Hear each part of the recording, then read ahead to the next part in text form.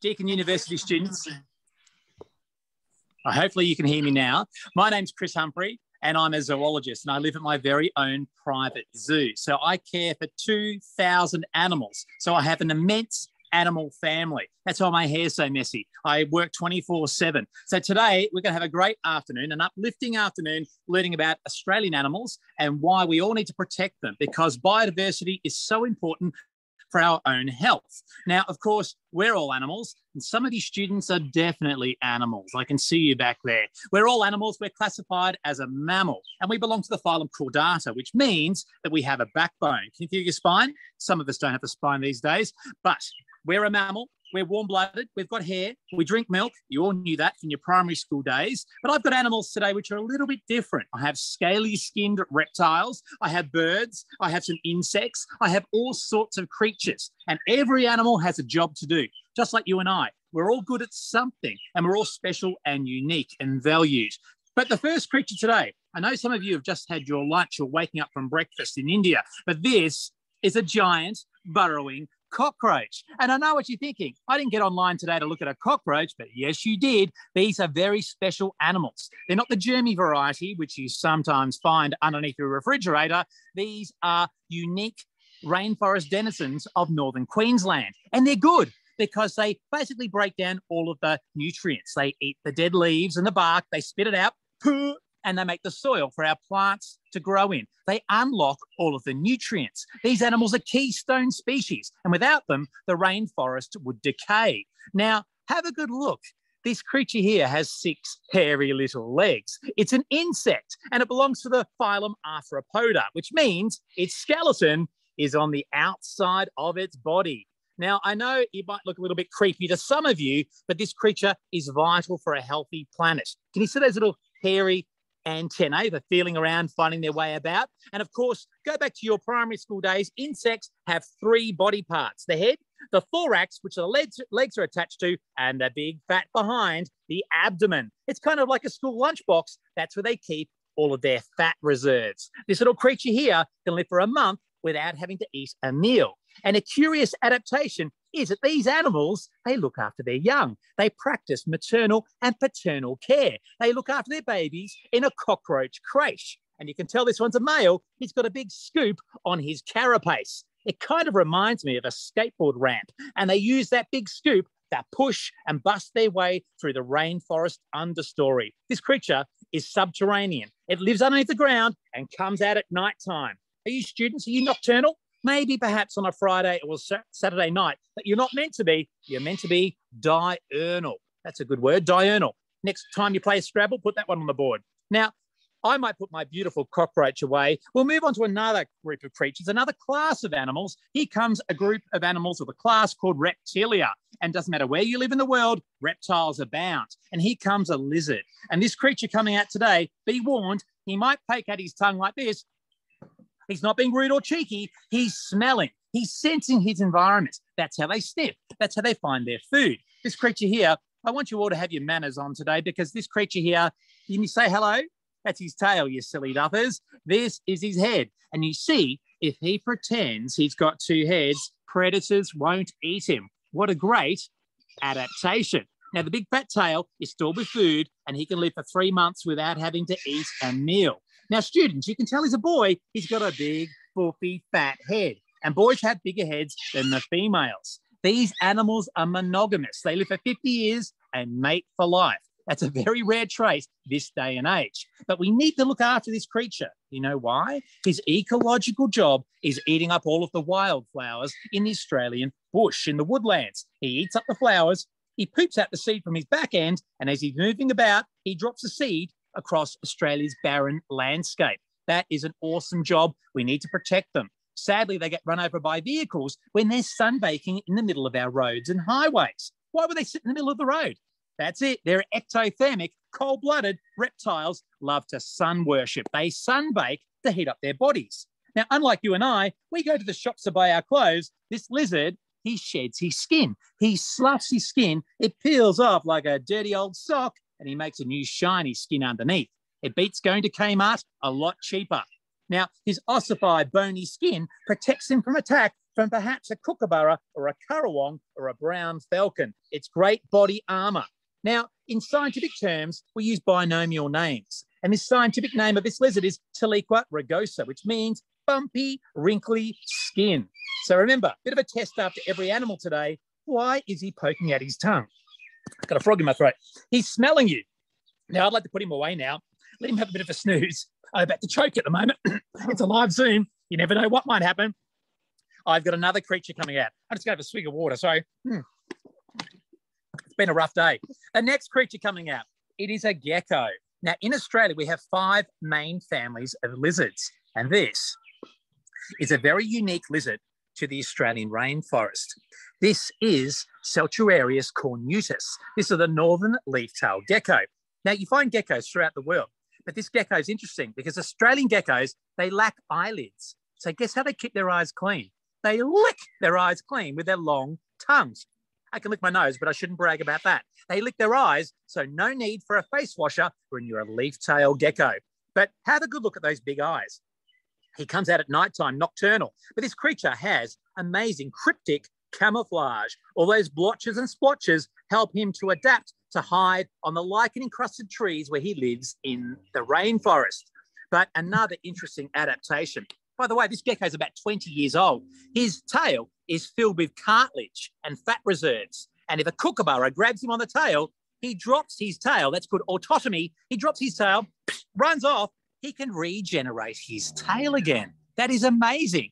Now, this gecko, although he's the Mick Jagger of the lizard world, licking his eyes, he's got some other interesting habits. He sits out in the rain at nighttime and all the spines on his body grab the dew or the rain and they drip into his mouth. Now, you might be thinking, why do we need geckos in our environment?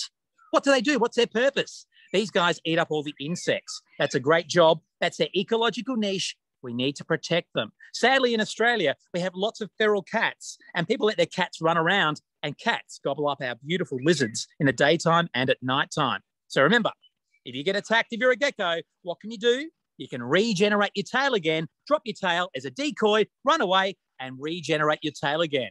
That is amazing. Now, I'd like to put my gecko away because I have another lizard coming out now. Now, I believe some of you today are from India and you're used to the water monitors in India. While I have a close cousin here today, it's an indigenous lizard to Victoria and up the east coast of Australia. It's a varanid, a monitor. It has a forked tongue. It's related to the Komodo dragon, and this one packs a punch. He has necrotic saliva in his mouth. If he bites you, guess what? It'll ruin your day. Necrotic saliva, your flesh drops off, and it's not a good look. Now, this is Godzilla, and he is a lace monitor. Oh, he almost bit me on the face. Did you see that? Wouldn't that have been pretty cool? Now, a lace monitor is a carnivore. He eats snakes, and that's why we need to protect him. Although he looks quite formidable, he's got razor-sharp claws and a body built for speed, but he eats up all the tiger snakes, red-bellied black snakes, and copperheads in eastern Australia. But sadly, he's endangered because he's lost a lot of his habitat. Humankind has taken down a lot of the trees, the hollows where they sleep and hibernate, and also the termite mounds where they lay their eggs. So we need to protect him at all costs. He protects biodiversity and he keeps all the venomous snakes in check and balance. Now, some other adaptations. If you could touch him today, students, he kind of feels like CrimSafe. He feels like security mesh, and snakes' fangs find it difficult to penetrate through his hard skin. And check out his long tail. It's like a bullwhip, and he'll whack you with that tail. And if you're a dingo, you'd think twice about eating him. Now, he is the second largest lizard in the land. Does anyone know the largest lizard in Australia? It's called the Parenti monitor. But remember, varanids always have a forked tongue. We need to protect him. Remember, what does he do? He eats up all of the venomous snakes. Now, I'd like to put him away, and I have some more creatures coming out today. And he just ripped my T-shirt. There you go. A bit risque, but I didn't do that on purpose. Now, the next creature coming out. Jamie, we've got an escapee over here. Never know what's happening behind the scenes today, my Zoom, but this is an eastern long-necked turtle, not a tortoise. Students, do you know the difference? Tortoises live on the land. They're terrestrial. And turtles are aquatic. They have swimming feet, web feet, or flippers. And this turtle here I've had since I was a little kid. I've had many of these animals since I was a child. And Terence here was given to me when I was a 9-year-old boy. And how old do you think I am now? 35, 36? Be kind. I'm 47, so I've had him for a very, very long time. But this creature here has got some great adaptations. His long neck, it's like an ambush predatory mechanism. He whacks out his long neck to grab his prey. And on the back of his shell, that is called his carapace. It can't come off. It's actually his vertebra fused together. And underneath, that's called his plastron. They're his rib bones stuck together. So think about it. No bills, no rent. He's always on holidays. But students, think about it. I know he's a cute creature, but what does he do for our environment? How does he keep our environment safe and biodiverse? Do you know what they do? Turtles. Scientists believe turtles are very responsible for keeping our waterways clean. They eat up all the dead fish and all the crustaceans. They digest the food and they stop our waterways becoming deoxygenated and polluted. So not just a dumb animal, a very important animal to save. And if you live in Victoria or Australia, even abroad in India and Asia, don't put your rubbish on the ground, put it in the bin, recycle, reduce, reuse, recycle, and make sure our plastic waste doesn't get into our water systems. So another adaptation, look at his ears. He doesn't need to have swimming plugs in his ears, earplugs. He's got a flap of skin over his ear called a tympanum, and that stops the water going into his ear canal. So students, recap. Tortoises live where? On the land, and turtles live in the water. So I'd like to put my eastern long-necked turtle away, a perfect ambush predator, and I'd like to bring out my oldest friend in the world. Just look at my arms down a bit today, don't I? That's a PG show. This frog here is my oldest friend in the world. Now, we're learning about classification today for fun. We've looked at reptiles. Frogs are not a reptile. What are they called? They're classed as an amphibian, amphibia. And frogs don't have scales. They have a glandular skin. If you look closely, you can see little pores in their skin. They drink through their skin like a sponge. Now, that's very important for frogs' health because if they live in a polluted environment, well, basically they can die very quickly. They're very sensitive to human pollution. Now, big eyes indicates to me he comes out at nighttime, but frogs have a very interesting adaptation. They shed their skin when they grow bigger, but they don't throw their skin in the bin and discard it. They eat their own skin. Ah, disgusting. This frog doesn't go red apple, la-di-da-di-da. This frog goes like this.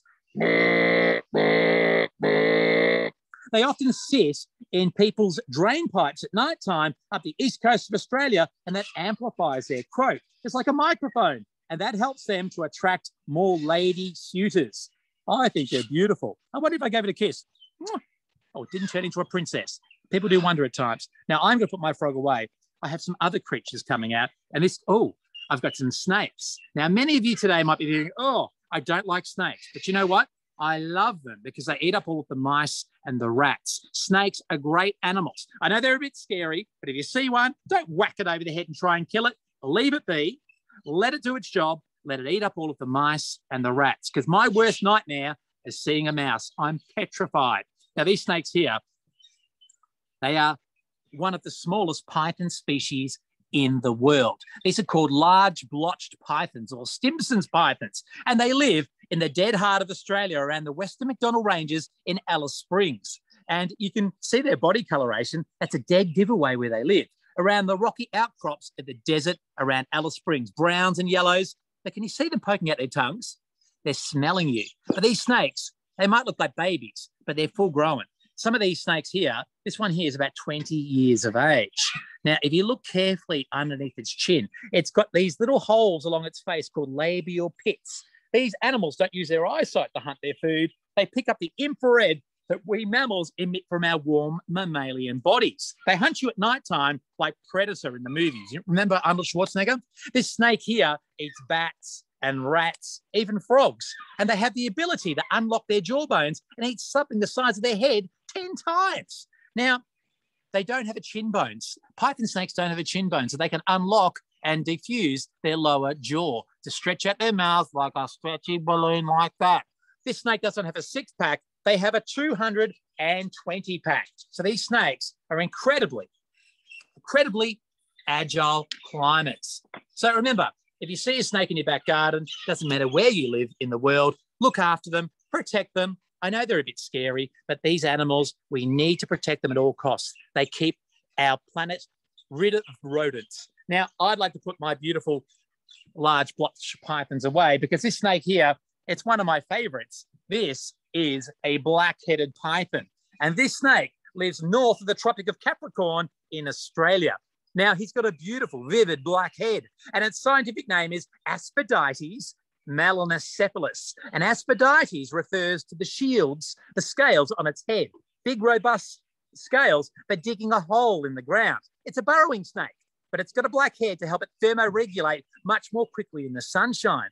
For students, I want you to think, why wouldn't it be black all over if it lives in tropical warm places? That's right, it would overheat. And that's a problem for a reptile because if you get too hot, you don't sweat when you're a reptile and you can die by overheating. Now, this snake also employs flicker fusion, a bit like a tiger or a zebra. All those stripes down its body help deter predators from attacking it. If they slither quickly, it kind of gives a hawk or a wedge-tailed eagle a bit of a migraine. But snakes are interesting and curious creatures. They only need to eat about 10 meals a year. I eat 10 times a day. And I'm a bit of a greedy guts, but we've all got warm blood. Snakes have cold blood or ectothermic. So they heat up their bodies externally. It's a very sustainable way to live. Now, I've got another creature coming out now. And this snake, actually, we don't have another snake. We have a crocodile to show you. You want to see a crocodile? Now, throughout the world, there's about 30 different species of crocodilians. There's caimans, there's gharials in India, there's alligators in the Americas, and Australia has the largest reptile on planet Earth, the saltwater crocodile. But this one's a freshwater crocodile. It's got a much more narrower, tapered snout. And this crocodile, he's got a little bandage around his mouth today just to stop my insurance premiums going up. They love to snap. And this crocodile here, this one's called Moriarty. I have names for all of my animal friends. Now, that's just a nice bit of neoprene and an elastic band around his mouth. You see, crocodiles isometrically are very weak at opening their mouths. They're designed to close. And do you know the crocodile's jaw pressure, their PSI, is 3,700 PSI. Human beings, when we chew on a steak or a sandwich, our PSI, our pound per square inch, jaw pressure is only 150 PSI. So this crocodile packs a punch when it bites. But crocodilians are interesting. Freshwater crocodiles, they don't have 32 teeth like human beings do. They have 66 teeth, and their teeth grow back continuously again and again and again when they lose them. I wonder if they have a tooth fairy. They'd be very busy. But crocodiles are also very curious creatures. They have a third eyelid. The third eyelid slides across like a windscreen wiper on a car. You can open your eyes for me, Moriarty? There you go. Did you see that? Their third eyelid, it's transparent. They can see through their third eyelid like a built-in pair of windscreen wipers. But let's also have a good look at some of the other adaptations. This crocodile's been on planet Earth for hundreds of millions of years. They're perfect survivors. But have a good look at the scales on its tail. They're called scoot scales. It kind of reminds me of a Stegosaurus dinosaur.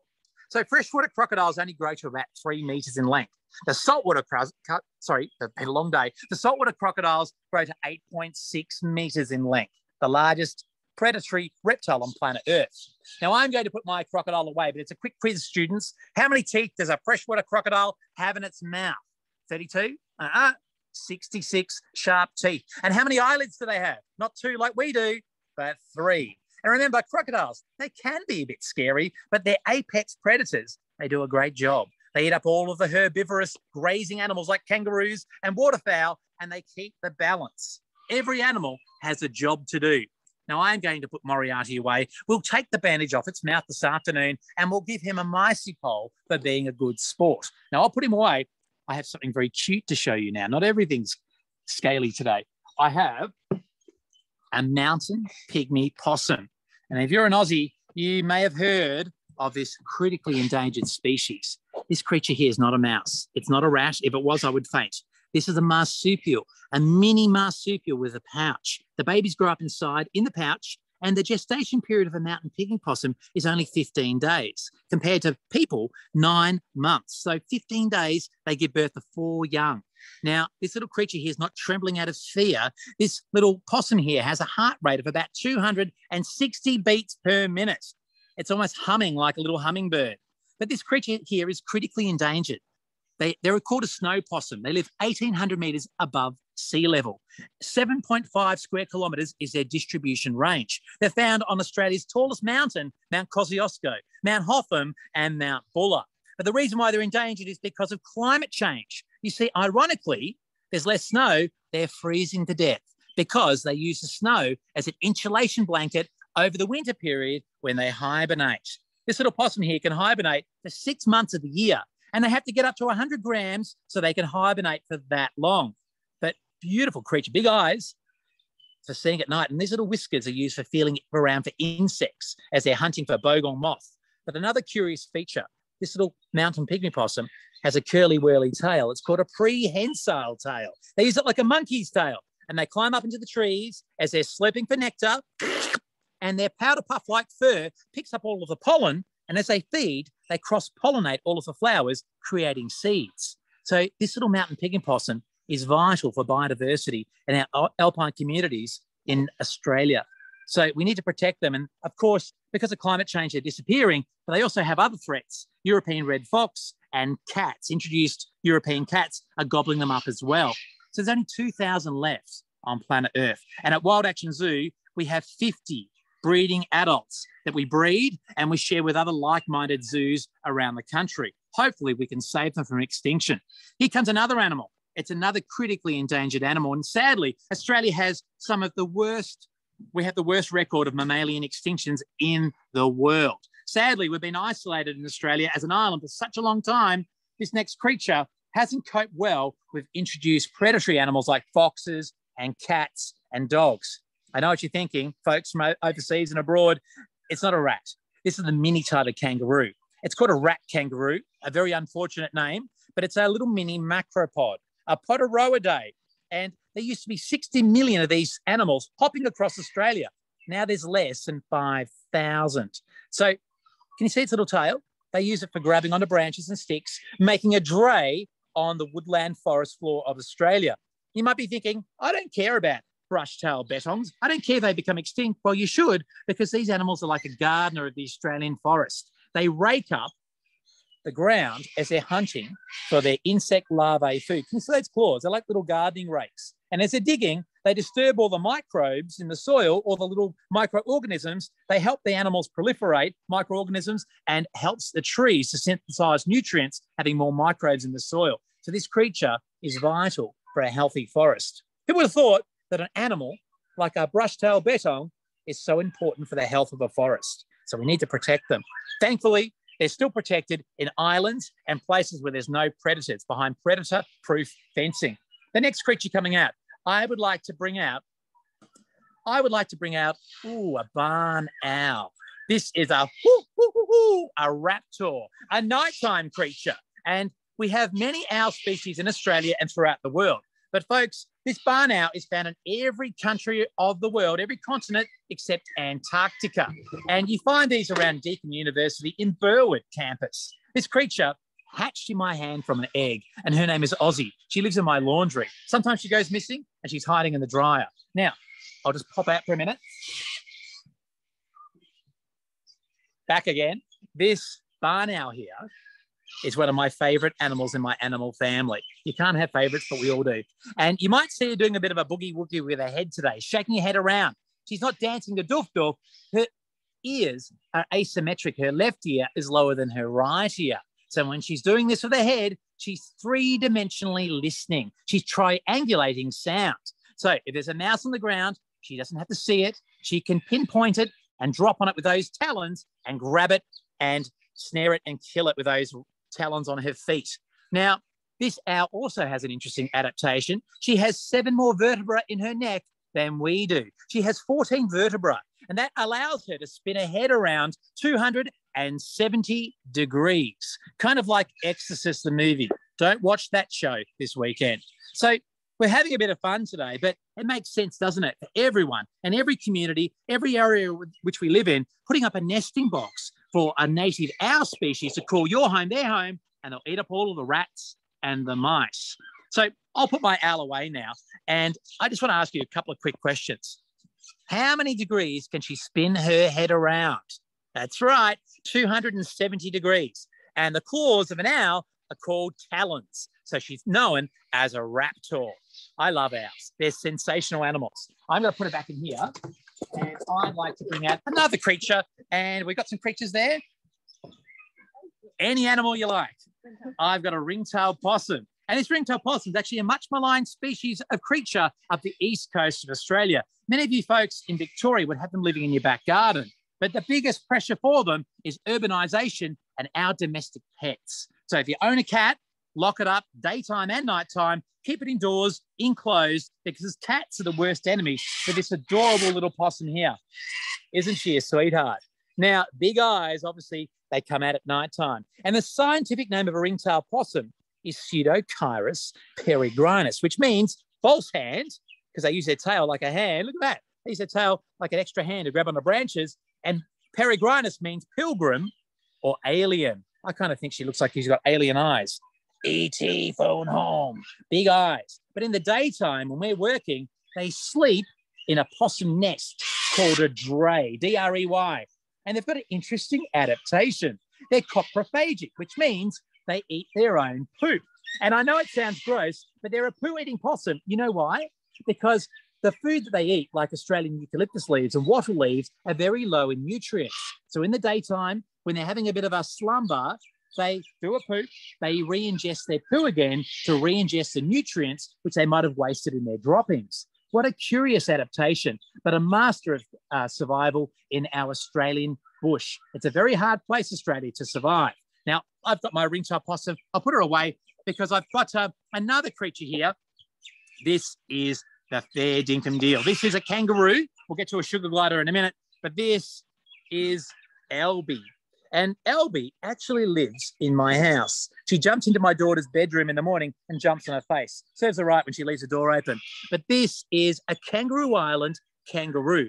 Macropus phylogenosus phylogenosus. And macropus means big feet, macropod, and phylogenosus means sooty ears. See how she's got little sooty points? Now, these kangaroos were hit really badly in our last bushfires on Kangaroo Island. And this little Joey here is about 10 months old. Her mother kicked her out of the pouch, and the mother didn't want to take her back again. So Albie now lives on my couch in my house with my family. But can you see these big clod-hopping feet? Very hard to find Nikes for those down at the shops. And if you have a good look at its syndactyl claw here, see that split claw? They use that claw to comb all of the bindies and grass seeds out of their fur. Maybe I should get a little syndactyl claw for my hair. But this is a quintessential Australian animal, our national emblem, and we need to look after them. And sadly, if you're not from Australia, sadly in Australia, we take kangaroos for granted. We don't realise how important they are. They eat up all of the grass, they poop out all the seed, and they spread seed across our barren landscape. And sadly, people, they don't drive effectively well at night time, drive too quickly and hit our kangaroos, and people walk their dogs off leashes, attacking our kangaroos. I think we live in the best country in the world. We need to save our beautiful creatures. Mwah. I'm actually allergic to kangaroos, but that's a different story. Now, the next creature. We have so many different marsupials in Australia, and this is one of my favourites. It's called a gliding possum, Petaurus breviceps. Tightrope dancer, that's what breviceps means. And this little possum here lives up the east coast of Australia in our eucalyptus woodlands. These possums don't fly, they glide. They've got a patagium, a flap of skin attached to their wrist to their ankle, and they glide from tree to tree, 50 metres in fact. But they use their tail like a rudder on a boat, which helps them to steer and control their gliding and their direction. But look at those big eyes. She is adorable, and her powder puff fur helps her to pick up all the pollen and cross-pollinate all of the flowers, making our seeds. A sugar glider, Petaurus breviceps. Now, wouldn't it be great if everyone put up nesting boxes in their back gardens? You could do this in India. You could do this up the east coast of Australia, in our back gardens, even in Burwood around Deakin University, and create habitat for animals, and you can call your home their home as well. The next creature. Now, I know what you're thinking when you see this creature. You're going to go, disgusting, a stinky, horrible bat. Oh, it's just attacking the camera. This is a grey-headed flying fox. You find these throughout Southeast Asia, mega bats. But this bat here, it's a vulnerable species to extinction in our state of Victoria, New South Wales, and Queensland and South Australia. because human beings have taken away the habitat of this beautiful flying mammal. This is the largest bat in Australia, and it's called a frugivore. And they eat up all of the fruit, they poop it out, and they spread seed across our landscape. They poop every 20 minutes, and they can fly 200 kilometres a night. That's a lot of poop and a lot of seeds. But this grey-headed flying fox, you can tell it's a male, he's got some blonde tips in his neck. Now, word of warning, do not touch a wild bat. They can have diseases in their saliva. So I'm actually vaccinated with the rabies vaccine so I can pick up a grey-headed flying fox. But this grey-headed flying fox has a membranous skin called a patagium, and the membranous skin is actually the hand of the bat. Now, one interesting tip, don't do this yourselves, but grey-headed flying foxes, when they get ectoparasites like mites and ticks, they hang upside down. They don't go to Chemist Warehouse to get a fancy shampoo. They actually urinate on themselves, and that burns off all of the ticks and mites and parasites. Ooh, disgusting. Now, I'd like to put my grey-headed flying fox away, but remember, spare a thought for bats. They're not stinky, horrible animals. They're so important for biodiversity, and we need to protect them. They were here first.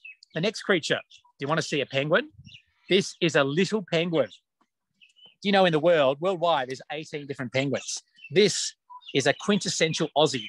Actually find them in New Zealand too, but a beautiful creature. The only blue penguin in the world, and the smallest penguin. They're blue on their back, so eagles and albatross can't see them from above as they're swimming in the ocean, and they're white underneath, so seals and sharks can't see them from beneath. Now, this penguin actually lives in the heart of Melbourne, where Deakin University campus is, around St Kilda Marina. But sadly, they're under threat from foxes and domestic cats eating them, and also our litter and waste. They get trapped in plastics, and they'll even eat our plastic waste. Now, the scientific name of a little penguin is Eudiptera minor, which means great little diver. They can dive 20 metres beneath the sea, chasing pilchards and anchovies. And they have 7 layers of feathers to help them to insulate themselves in the cold southern waters of Australia. It's kind of like an inbuilt wetsuit. Woo-wee, they stink of fish. So I'll put my penguin away. What a beautiful creature. Australia has got so many diverse animals, and we all need to protect them. I'd like to bring out the next creature, and I believe there's some Indian students today, and this creature coming out is actually a close cousin to the Indian pale-footed wolf. This is a dingo. This is Simba, and here's my little baby. Oh, bad breath though. Needs to brush his teeth. This dingo here is a wolf, not a dog.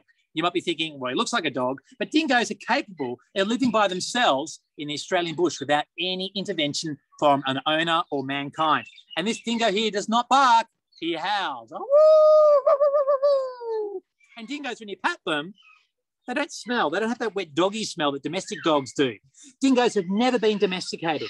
And if he escaped, he'd probably run off into the bush and never come back again, because dingoes are wild animals. But Simba here needs a lot of help.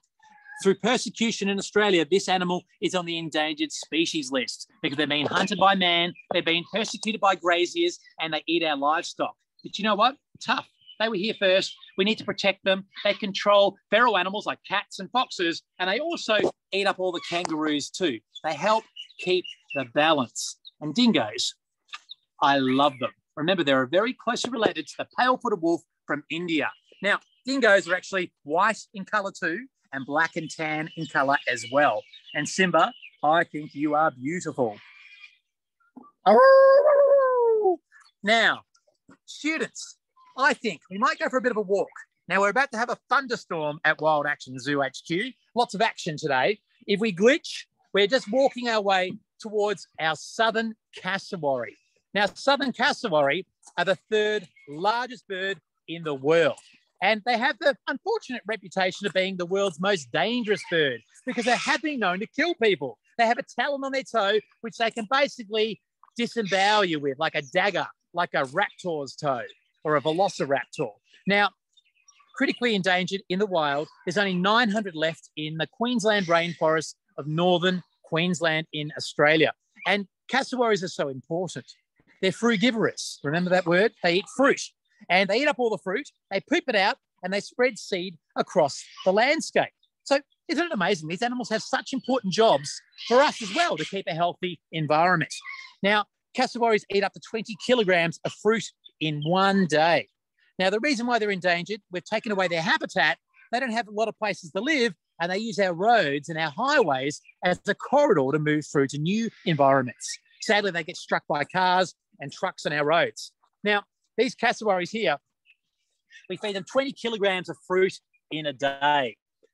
And these cassowaries are hungry today. Now, have a good look at the casque on their head, that big horn. It's made out of keratin. And they use that big horn to bash their way through the rainforest, kind of like a machete. And some scientists believe they use that horn, it's highly vascularized, to help them heat up quickly in the morning, a long black. And if you have a good look at that big wattly bit of skin, the wattle, they use that to impress the opposite gender. And on their toe, look at that sharp claw, that's called the talon, and that's what they kick you with if you try and attack them. Do you know, students, I've actually been attacked by a cassowary in far northern Queensland. It was the scariest day of my life and also the best day of my life. It's the male cassowary that looks after the chicks. And I walked into his territory and he attacked me to ward me off. We might even go and grab an emu chick in the koalas too. Is that possible? Now, I've got an emu chick to show you too. But the next animal we'll show you today, I have some koalas. Now, we all love koalas in Australia, and international students, you'll love them as well. But sadly in Australia, koalas are doing it tough. Through bushfires, through disease, loss of habitat, koalas are disappearing. When I was a kid, koalas were common, but now they're vulnerable and endangered in some states of Australia. Now, you all know the koalas. They're not a bear, are they? They look like a bear. They're actually a marsupial. But sadly, their scientific name, Phascolarctos, which means pouch bear, well, it's a bit of a misnomer. Cinereus meaning grey.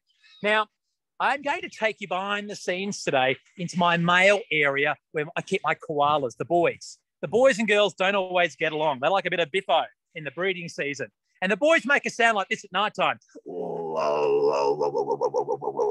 That's what a didgeridoo. That's the male koala bellowing, basically telling you to back off, stay out of my territory. And if you're a lady, well, come on over. And this koala, there's three in here. There's Mozart, there is Frankie, and there's also Chuck. No one comes behind the scenes, students. So this is pretty cool. And there's koalas in here. We've just fed them. Now, of course, koalas eat eucalyptus leaves. But if you ate eucalyptus, you could get sick and die. They're toxic to most animals. But this koala here, this is Mozart. And you can tell Mozart is a boy. He's got that big, fat Roman nose. I can say that because I've got a big conch as well. And they use their nose to sniff out all of the toxins in the gum leaves. They smell every leaf they eat. Now, look at his big ears for listening for danger, big nose for smelling leaves. But look at his eyes. They're cathemeral eyes. Cathemeral, that's a good word. That means you come out in the daytime and at nighttime, depending on your energy needs and the temperature of your environment. Now, I'm going to pick him up today, and I'd like to show you his sternal gland on his chest. Can you see that big, wet, sweaty patch on his chest? That sternal gland is basically where he rubs all of his BO, his body odor, all over the branches where he lives to mark out his territory. Now, I'm going to pick him up just quickly, and I'll show you how I pick up a tame koala. If this was a wild koala, he would rip me apart. Look at his claws. Highly adaptive for climbing, but also highly adaptive for basically defending himself as well. Woo-wee! He smells like a footy lock, a bit of BO, a bit of eucalyptus. Do you know koalas? I grab a bit of koala poo here. What I do is I pick up a bit of koala poo every day and I break it open and I just basically break it open to make sure they're chewing their gum leaves properly. If they're not chewing their food properly, if their teeth are wearing down, they can get sick and they can die. 200 times a day. That's a regular koala. Now, I'd like to put him over here. But we really need to help out koalas in the country of Australia because they've lost their habitat. We need to plant more trees, slow down in our cars, and walk our dogs on a leash. Here is another quintessential Aussie. Do you know what this is? It's not a porcupine. This is an echidna, a short-beaked echidna, Tachyglossus aculeatus. And Tachyglossus, the genus name, means fast tongue, and aculeatus means spiny. Now, they have an 18-centimetre long tongue for slurping up all of their prey. not praying in church, but prey, P-R-E-Y, their food. And of course, they eat termites, ants, and insect larvae. Do you know echidnas and platypus? They belong to the group of mammals called monotremes. And of course, they lay eggs. But echidnas only lay one egg. Platypus lay up to 4, but one egg. And it only takes 10 days for an echidna to hatch out of an egg. Now, echidnas, when you touch them, the spines, they're not venomous, but boy, oh boy, they're sharp. And the spines are modified hair. It's made out of keratin, like your fingernails. This is one of the stinkiest animals I have in my animal family. I'd like to put him away, but you might have noticed he's got a wet, snotty mouth. The wet snoz actually helps him to pick up the electrical impulses of the prey which he's hunting. Thank you very much, Jamie. I have another creature coming out. Now, remember we looked at an owl, a barn owl. I have a creature coming out now called a tawny frogmouth.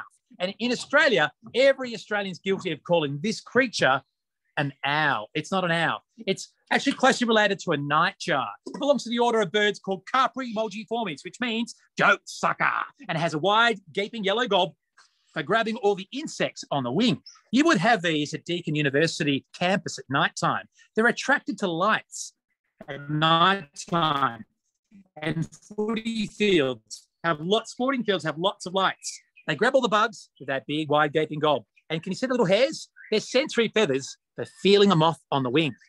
Interesting, this tawny frogmouth, in the middle of a drought on a 40-degree day, they basically cough up a bit of phlegm in their mouths, they hyperventilate, and it cools themselves down. It's like an inbuilt air conditioner. Camouflage on their back, look at the tick. They look like a dead old log on a tree. Thank you, Jamie. I've got another creature coming out now, and the next creature I would like to bring out, I'd like to bring out a kookaburra. How are we going for timing? We might bring out, and we've got an emu too, I think. Excellent. Oh, actually, we've got an emu there? Oh, I'll grab a wood duck. That'd be great. Thank you very much. Sorry, just bear with me. Hard to get good staff these days, isn't it? Now, I didn't say that. Now, the next creature coming out, it's one for our Aussie students today because this is the creature which you get around your campus at Deakin University. You may have seen one of these animals before. It is a wood duck. Chenonessa jubata, which means dabbling duck. Jubata means crest or mohawk. They have a little hawk or a little crest on their head or mane on the back of their head. Now, you find these commonly around Melbourne and Sydney and all the way around our suburban areas of Australia. The reason why we need these creatures, never work of animals and children, I do both. The reason why we need these ducks around suburbia is because they eat up all the grasses. But sadly, our dogs and our domestic cats gobble them up. A beautiful creature. When you stop and you look and you absorb what lives around our local areas, it really is a magical place, Australia. And we need to safeguard it and look after it. The next creature coming out, I have an emu. I did promise you an emu. It was missing in action for a bit, but this is Australia's national emblem. Now, they really are quite a silly bird, but this emu chick here is only 6 weeks old. Now, the dad sits on the eggs for 55 days. It's not the mum at all that incubates the eggs. And they are quite a wild bunch of birds, but emu chicks are a threatened species in Victoria because of introduced foxes and cats that gobble up the chicks. You might be thinking, why do we need emus? They eat up all the seeds, they poop out the seed, and they spread seed across our landscape. But what an adorable creature. I might even see if I can put her on the ground and let her have a bit of a run around. She's not frightened. These ones actually grow up inside my house. But they like to get on the ground and pick up all of the seed and all the dirt on the ground. There you go. They're actually the closest cousin to an ostrich, where ostrich have 2 toes and emus have 3. Isn't it a shame they have to grow up to be the second largest bird in the world? Look at the amazing camouflage they have. We really do live in a great country. I have another creature coming out before we wrap things up. We've got to see a kookaburra. This kookaburra coming out now, it is my favourite friend. It hatched in my hand from an egg, and it's the world's largest kingfisher. Throughout the world, there's kingfishers everywhere, but this is the largest kingfisher in the world, found here in Australia. And this kookaburra, hopefully, to finish off our Zoom today, it might laugh for us. Now, if it laughs, it's actually not telling you a bad joke. It's actually telling you to back off, stay out of my territory, don't eat my food. But one thing, we've got wild kookaburras around our zoo. If Chucky laughs, he'll call them in. They're actually very territorial. Come on, Chucky. This is the only kookaburra in the world that laughs on cue. Hopefully he'll do it today. Otherwise, I'll look rather silly. Come on, out you come. Come on. Are you ready, students? Oh,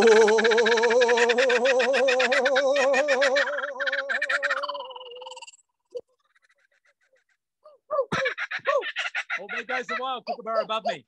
Now, they're actually triangulating their territory. When he laughs, his male friend will laugh, and they're basically telling you to back off and don't come into my area to eat my food. The laughing kookaburra, only found here in Australia and Papua New Guinea. One more time.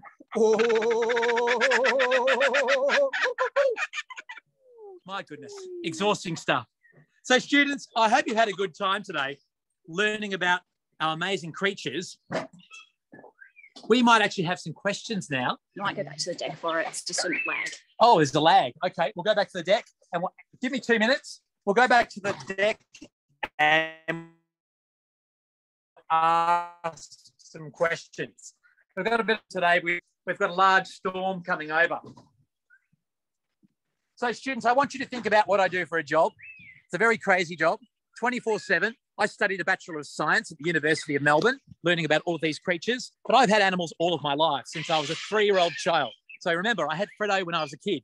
I found him in the public toilet blocks in Coffs Harbour when I was a child. We've been best friends ever since. So we're moving back to Zoo HQ office. Hopefully we'll have better reception.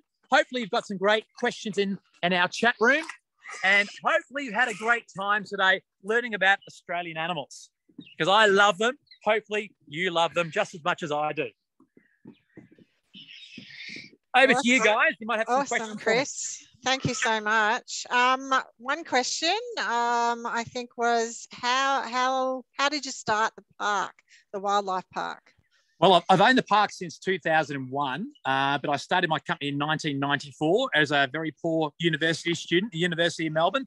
But I guess I've just built up over the years. When I was 3, I had my first frog, and I built up my collection over the years to 2,000 animals, which now I call my family. So it's been a long, arduous process, but it's been a dream come true. Awesome. And then another question from a student is, how many T-shirts do you go through on average per week?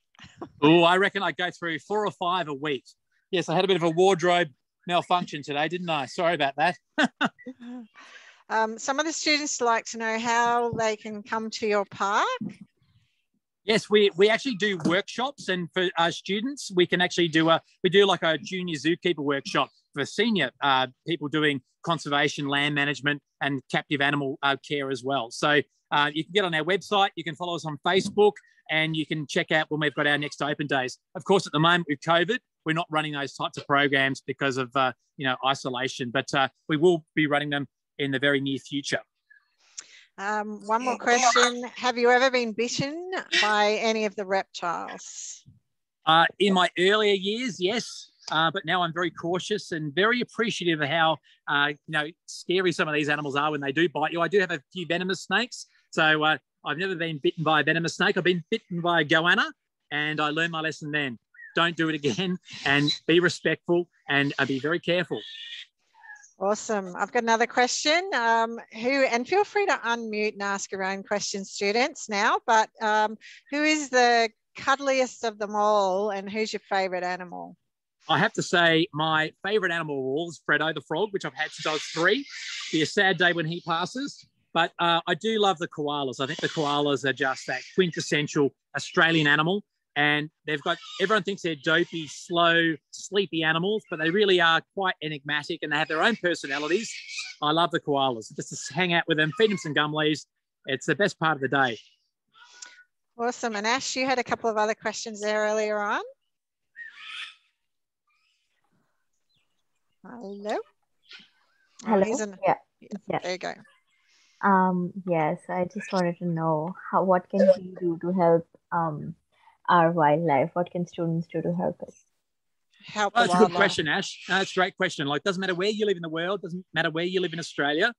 You can always reduce, reuse, recycle your waste, because all of our people waste goes out into the environment and can affect our animals. So that's a great way to start. Locally, small little things at home reduce, reuse, recycle. You know, we're all guilty of putting bottles in the wrong bins at times, and just going through your waste, sorting it out, picking up your dog poo when you go walking. Everyone's, you know, guilty of not doing that. You know, locking up your cats day and night time. And also, if you live in a built-up city area, donate some money, small amounts, to wildlife conservation works and help out people out in the, you know, the front line with conservation. Awesome.